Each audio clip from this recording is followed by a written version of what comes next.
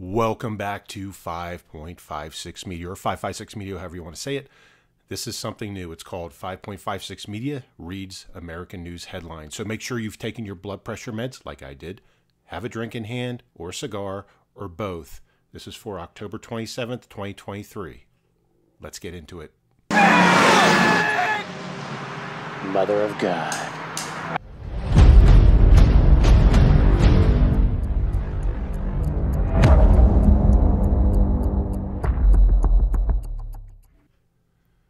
All right, so the first one is, we're looking at Americans' attempt to erase history. This is them removing the statue of General Lee down in Charlottesville, Virginia.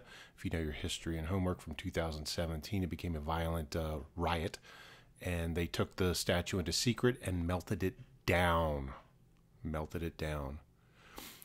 Also now, we've got violent fights between pro-Palestinians, pro-Israelis, this time on the campus of Tulane University.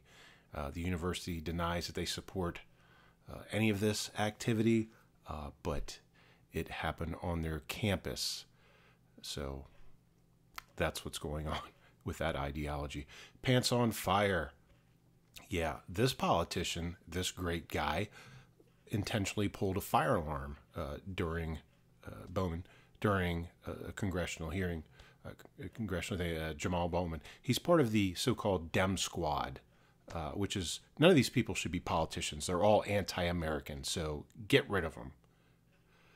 And this one is Biden. This is just very short. He's not very smart, but what he's doing here is actually very common in the public information office process. He's doing what he's told to do.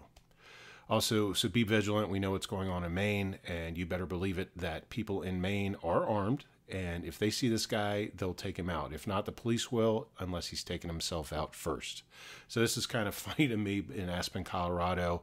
Sorry to the dude that it happened to, but dude in the hotel, and I don't know if you can see, if you watch the actual news story and video, it looks like he was already carrying a rifle, but a bear gets inside, a hotel kitchen, and attacks a security guard in Aspen, Colorado. Thank God the security guard's okay, but much like the shooter in Maine, the bear is still on the loose. So that's it for me.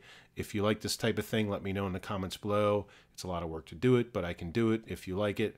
Thanks for watching, liking, commenting, and subscribing. Catch you on the next one.